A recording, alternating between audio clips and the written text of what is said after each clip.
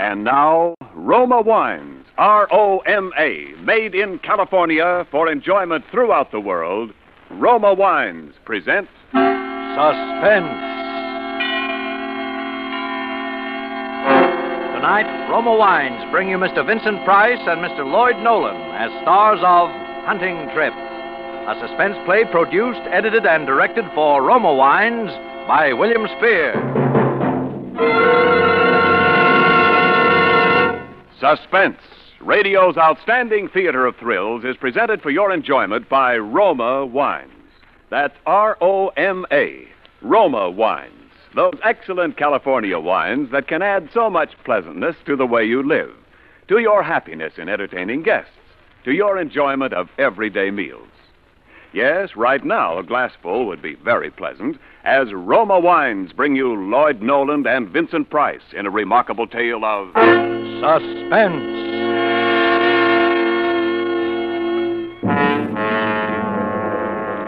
It began with just a little hunting trip for the two of us, Eric and me. I hadn't seen Eric for several months, since before Karen died, in fact.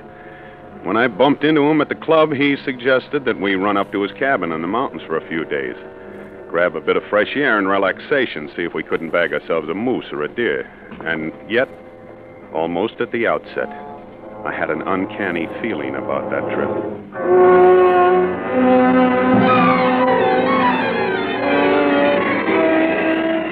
I suppose actually it was the night and the setting. It was the blackest night I'd ever seen. We'd left all humankind behind us. There was no moon. There was only blackness, the kind that seemed to be all-enveloping, as though there was nothing outside our car but blackness. No road, no forest, no mountains. Well, I'd admit I was nervous. I was boring my feet into the floorboard of the car as though somehow that would help. What are you laughing at? You, Stan. You don't look as though you're having a very good time. Well, I'm not. Frankly, shouldn't you be driving a little bit slower? Why? Why? Good heavens, Eric, if you make just one little slip at the wheel, we're done for, that's all. I doubt if they'd ever even find us down in those canyons. Nonsense. I know every crook and turn in this road. Oh, yeah? I don't think you're much of an outdoors man, Well, Stan. maybe not. I love this kind of country in the daytime, but I'll confess I'm not so keen on it at night. I don't like what I can't see. Funny, I'm just the opposite. There's a challenge in the darkness that stimulates my senses. It's exhilarating. It stirs my imagination. Well, sure, I suppose it would. But I'm not equipped to grapple with the mysteries of the universe. Stan, you're much too modest. You always were. You've gotten out of life pretty much what you wanted, haven't you? Well, yes, I suppose so. Now, then don't always be belittling yourself. It's an effective technique, Stan, but I'm on to you. You're as clever as the next fellow, in your own way.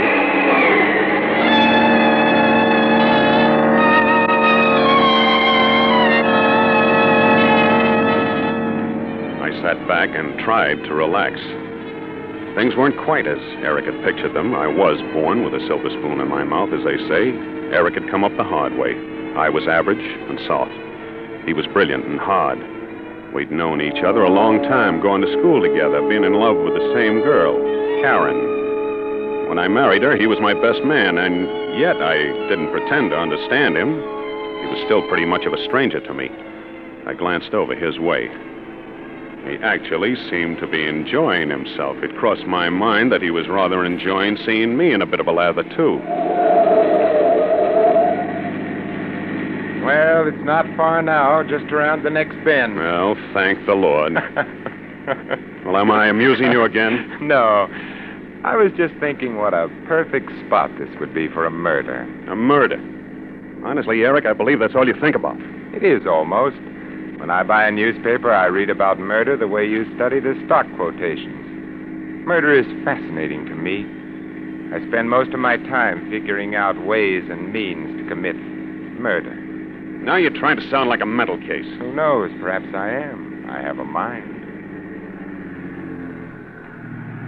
Well, here we are, old man. Yeah. You see, I've delivered you safe and sound, all in one piece.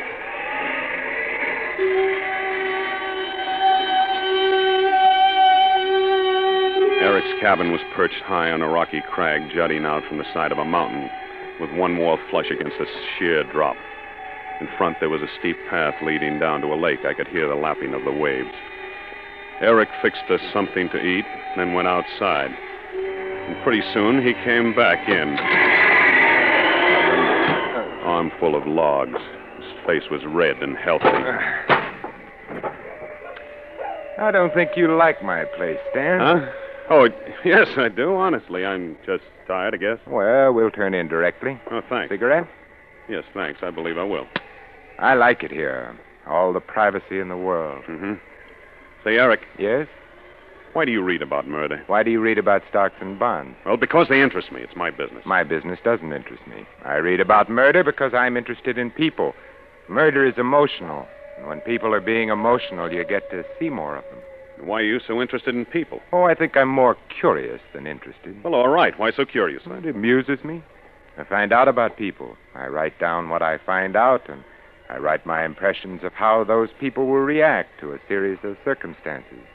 It's a good way to get rid of one's inhibitions. Sort of a frightening hobby. I think stamp collecting is frightening. You're too darn clever, Eric. Why too clever? Well, I mean you see through people. Well, what's wrong with that, unless, of course, they have something they want to hide? Oh, I suppose it's all right, if your friends don't mind. Do you? Mind? No, heavens no. Why should I? That's right. Why should you? Well, how about hitting the hay? We have to be up early. We'll only get a few hours' sleep as it is. That suits me. You sleep in my study, Stan. The bed's in there is a bit more comfortable. I'll bunk out here on the couch.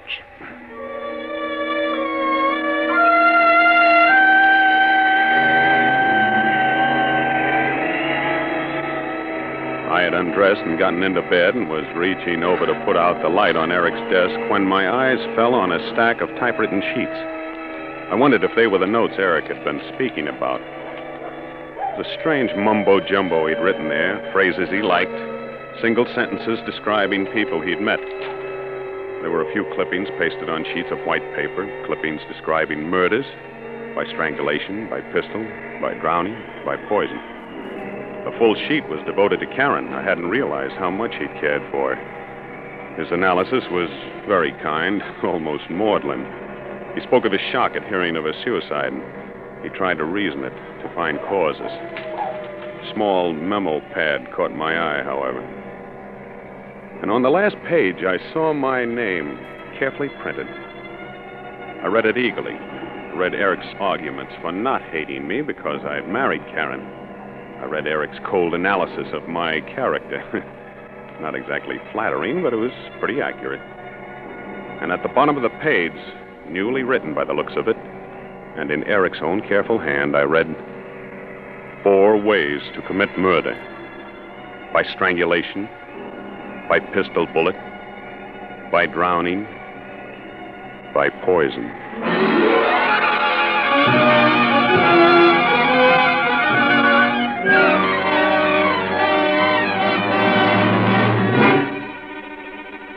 For Suspense, Roma Wines are bringing you Vincent Price and Lloyd Nolan in Hunting Trip by Paul Bernard and Lee Horton. Roma Wines' presentation tonight in radio's outstanding theater of thrills, Suspense.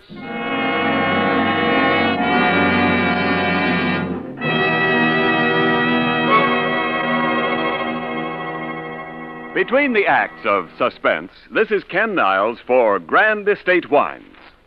Last night, a friend who entertains frequently told me how much he likes Grand Estate Wines, those wines of outstanding excellence presented by Roma, America's greatest vintner. Here's what he said. Recently, Ken, I served Grand Estate wine to some very particular guests, people who really know wine. Their sincere praise for that wonderful fragrance and taste was certainly flattering to me as a host. Grand Estate wines are outstanding. Yes, to bring you this limited bottling of Grand Estate wines, Roma selected only the choicest, juice-laden grapes from California's finest vineyards. Then, at Roma's famed wineries, unmatched in winemaking resources, Grand Estate wines are patiently, skillfully guided to perfection. Necessary time and the age-old skill of Roma master vintners endow each Grand Estate wine with brilliant clarity, full fragrance, and mellow taste. So, whatever the occasion, you're sure to please all tastes with Grand Estate California wines. Medium sherry, ruby port, and golden muscatel for delightful entertaining. Grand Estate Burgundy and Sauterne for gracious dining. Remember the name, Grand Estate Wines by Roma, the crowning achievement of vintner skill. And now, Roma Wines bring back to our Hollywood soundstage Lloyd Nolan as Stan and Vincent Price as Eric in Hunting Trip, a tale well calculated to keep you in suspense.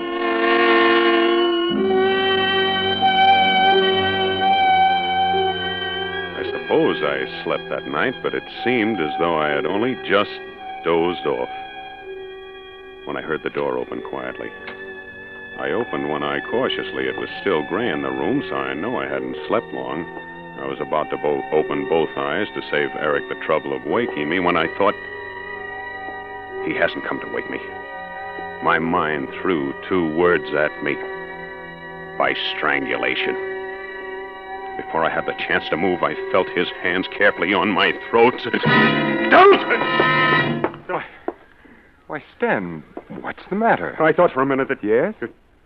I guess I must have been dreaming. Nightmare. You grabbed hold of my hands like you thought I was going to strangle you. Oh, did I? What's the matter? Have you got a guilty conscience? Yeah. Yeah, I guess I have. What did you want, Eric? Time to get up. Oh, already? Yeah, that's right. I've got good news, too. I just spotted a likely-looking buck right across the lake when I went down for water. Oh, good.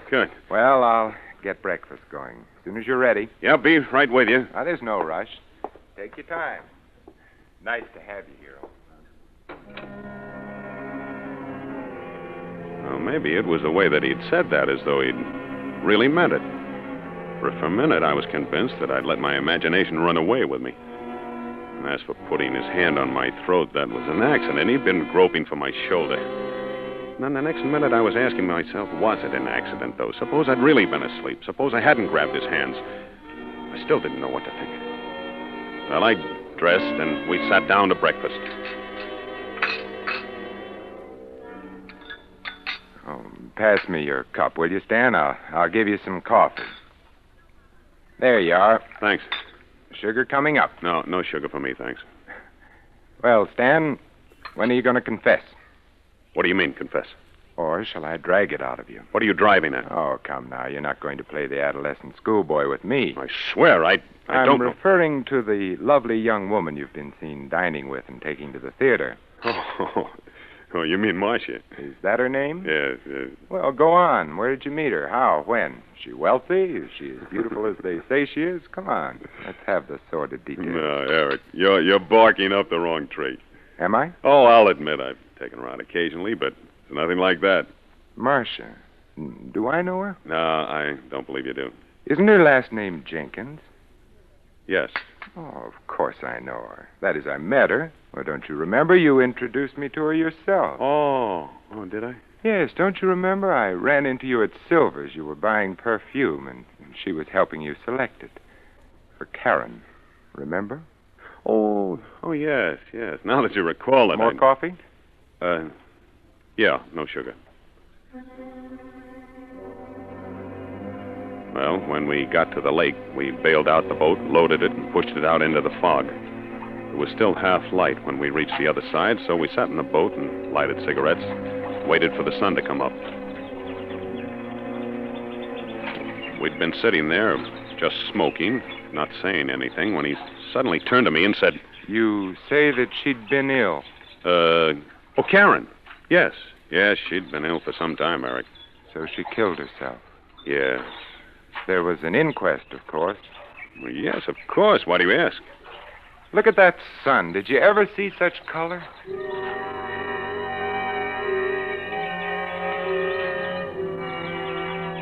4 ways to commit murder. I'd almost forgotten about Eric's hands on my throat. Now the incident jumped vividly back to my mind because now I knew that Eric had a reason. He looked away after he asked me about the inquest. He didn't answer me when I asked him why he wanted to know. Somewhere in that strange, dark corner of his mind, he was still obsessed by love for Karen, even though she was dead and gone. He thought that she'd still be alive and happy if she hadn't married me. My legs were weak when he motioned me out of the boat. A deer blew somewhere near us. We stopped. Hey, did you hear that? Yeah. Listen. It's moving west. Yeah.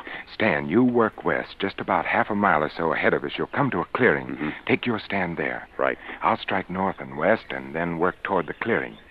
Good hunting. This is it, then, I thought. He'll hide somewhere along the way to the clearing and shoot me in the back. Now that I knew what to expect, I felt somewhat relieved. At least I'd be ready for him.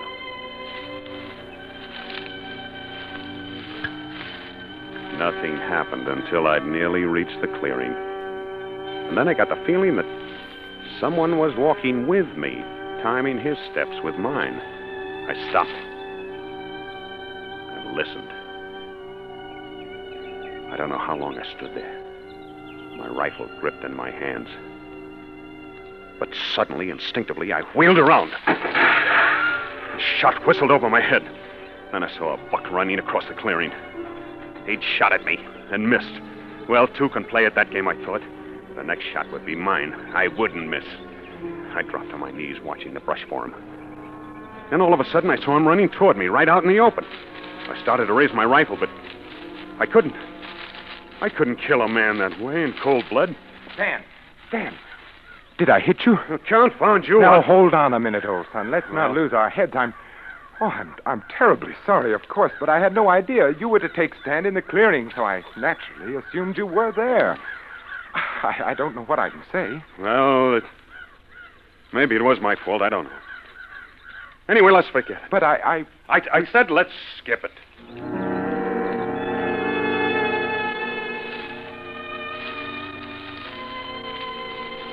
I stuck close to Eric after that. I gave no more opportunity for a shooting accident. It was dusk when we headed back toward the cabin. We didn't get our buck, not that I cared, and I'm sure Eric didn't. He was after different game. Then I saw a boat on the beach. By drowning.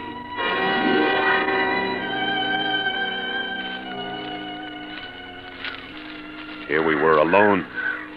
I couldn't refuse to get in the boat with him. There was no other way of getting back to the cabin. I could feel the perspiration trickling down my ribs. I stumbled in the underbrush. Easy now. Hey, it's too bad we didn't bag that fella. Oh, what? That buck. Better luck tomorrow, maybe. Yeah, better luck tomorrow. You seem preoccupied, Stan. Do I? Yes, I have the ghastly feeling that I'm failing you as a host. I don't think you're having a very good time. I think this is a marvelous country, Eric. You've exercised phenomenal restraint, old son. What do you mean? About expressing your admiration for it. I'd never have suspected that you liked it so much.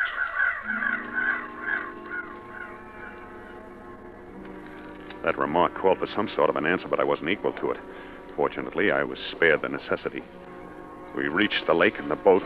Then we tossed our guns into it. Eric started to push out to the shore. Hop in, Stan.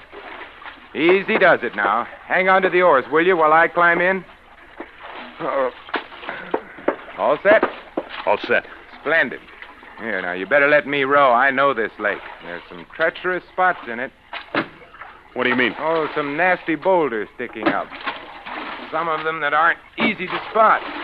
Come too close to the surface for comfort. I see. If we were to hit one of them, we'd turn over in a hurry. You don't swim, do you, Stan? You know darn well I don't. Oh, that's a shame. It's a mistake not to learn to swim, don't you think?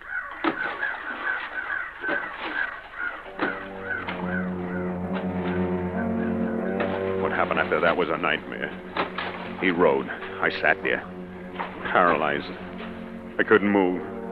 I couldn't think. I knew I should do something, but what? I stared at the water till I was blind, looking for rocks. Eric's face was a blur. He just smiled, rowed and talked. His voice sounded hollow, unreal. You're shaking, Stan. Is something wrong? This lake's plenty deep. Lots of fish in it, too. Maybe we can do a little fishing.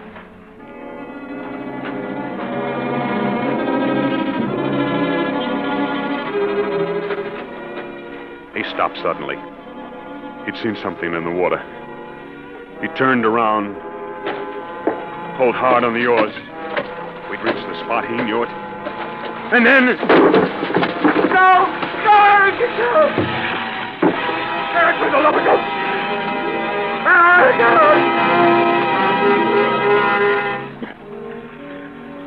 When I came up, Eric was there in the water near me. He didn't speak. He just grinned. And then I saw his face above mine, grinning. I saw him raise his face, strike me, and that's the last I remember.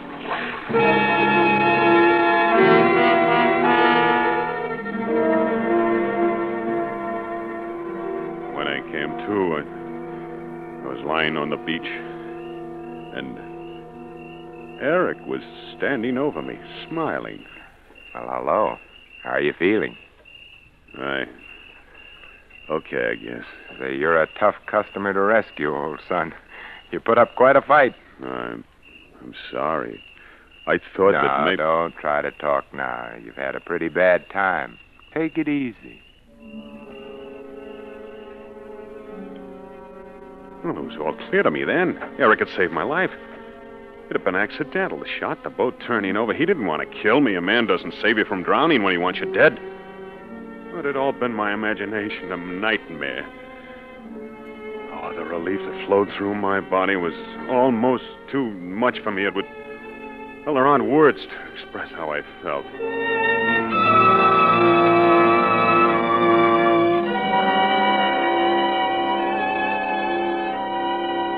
A little later, Eric helped me up to my cabin, and I stretched out on the couch. Eric went to the kitchen to fix hot coffee and soup. He brought the coffee in first, pulled up the coffee table close to me, and poured us each out a cupful. There you are. Get some of that into you, and you'll feel different. Oh, thanks. I'll be back in a second. Soup coming right up. Hey, Stan, do you like to cook? Huh? I said, do you like to cook? You know, I do. I like to try different concoctions. Oh, not me. I'd starve to death if I had to cook for myself. Oh, man. This coffee hits the spot. Ah, I can use a little of that, too. It sure does warm the innards, doesn't it? Mm-hmm. I got a little chilled. Nothing like a cup of coffee, I always say. That's what I always say, too, Stan. Why did I say something funny? Am I amusing you again? Immensely. Yeah? In fact, Stan, I think that's probably the funniest thing you ever said. Uh-huh. How did you like it, Stan? 4 ways to commit murder. You read it, of course. Why, yes, I could couldn't. tell you had, just as I intended you to. Were you frightened all day today? I don't understand. You didn't know, did you, that I came to your engagement party to ask Karen to be my wife? I wasn't aware that you were throwing a party or that she had accepted you. Oh, good Lord. Perhaps you don't remember what I told you that night. You thought I was joking, but I meant every word I said. That I'd make you pay if you failed Karen, if you made her unhappy. Within all these years, you would... Then you did bring me up here to... Murder you? You're so right, Stan. But you pulled me out of the lake. You saved my life. You are a dull-witted clown, aren't you, Stan? Don't you know me better than that? Did you think I'd kill you in the manner of a homicidal moron? Oh, no, Stan. But you did take a shot at me. Oh, yes. That was the second way. The first way was by waking you up by the throat this morning. The boat tipping over was the third way. And now I suppose we've reached the 4th way. Your brilliance positively staggers me. You can't get away with it, Eric. Oh, yes, I can. I have. You see how intently I'm watching you. I'm waiting to see you fall. You're going to die, Stan, just as Karen died. What do you mean? In the coffee stand. That's right. Your coffee's poisoned, just as you poisoned her coffee. Only yours is a slow poison. Poetic justice, don't you think? You poisoned my coffee? Yes, I wore down your guard. I planned it so that by now you would trust me. You would have faith in me. You poisoned my coffee? What have you... I didn't drink my coffee, Eric. I changed cups with you. There was sugar in my cup, Eric. I don't take sugar in my coffee, Eric. So I changed cups with you. I didn't mean to do it, Eric, but... I don't like sugar in my coffee.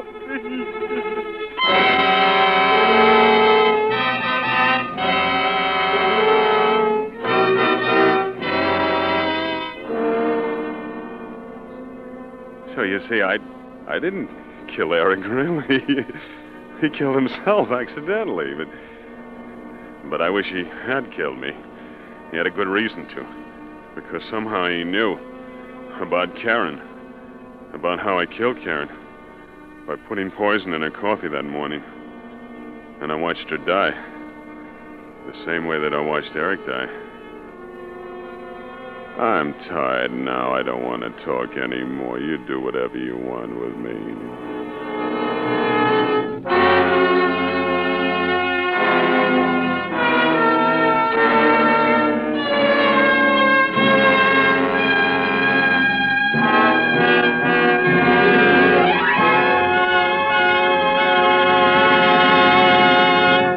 Suspense. Presented by Roma Wines. R-O-M-A, made in California for enjoyment throughout the world. And now, our two distinguished stars, Lloyd Nolan and Vincent Price, are returning for a curtain call with William Spear, our producer-director of Suspense. Mr. Spear is carrying two large gift baskets of Grand Estate California wines. Lloyd and Vincent and Lloyd, just to keep the billing straight. We want you each to have a basket of these Grand Estate wines with our compliments for a thrilling performance. Oh, hey, thank you, Bill. Hey, this is quite a selection. Certainly is. My thanks, too, Bill. Well, there must be a Grand Estate wine for every occasion here. I guess there is, isn't there, Ken? Well, there is indeed, Bill. Even my favorite, Grand Estate Medium Sherry. A truly versatile wine, Grand Estate Medium Sherry is delicious as an aperitif before dinner. Delightful for afternoon or evening parties, too. And, of course, like all Grand Estate wines by Roma, Medium Sherry possesses the brilliant clarity, full fragrance, and mellow taste that distinguish truly great wines. It sounds wonderful. Well, yes, Mr. Nolan, and you can be sure that any Grand Estate wine you serve represents the ultimate in wine goodness, the crowning achievement of vintner skill. That's why Grand Estate wines presented by Roma, the greatest name in wine, are the choice of discriminating wine users everywhere. Well put, Ken. Vincent, what's new and startling over on the 20th Century Fox lot? Well, they're pretty excited about Darryl Zanuck's film version of Mom's The Razor's Edge, which has just finished up shooting. And I guess the picture that they like best among the current releases is Claudia and David. You're on loan out just now, away from the home lot, aren't you, Vincent? That's right, Bill. And Lloyd is, too. Yes, sir. I will be in a couple of weeks. Right now, I'm just loafing. Grabbed a little fishing, took a hunting trip up north. You wouldn't want to go on a hunting trip with me, would you, Lloyd? No, thanks. I had plenty of that tonight on Suspense. Bill, who's on the show next Thursday? It's Dane Clark in a suspense play about a gunsel, a professional murderer who doesn't know he has any emotions until he finds himself falling in love with the wife of a man he's killed. Sounds wonderful. Hey, we'll be listening, eh, Lloyd? Oh, yeah, sure thing. Swell. Well, then, if you two will relieve me of these baskets of Grand Estate wines before my arms give way and there's a loud crash. Thanks again, Bill. Well, good night. Good night. Next Thursday, same time, listen to Dane Clark on Suspense. Presented by Roma Wine Company of Fresno, California.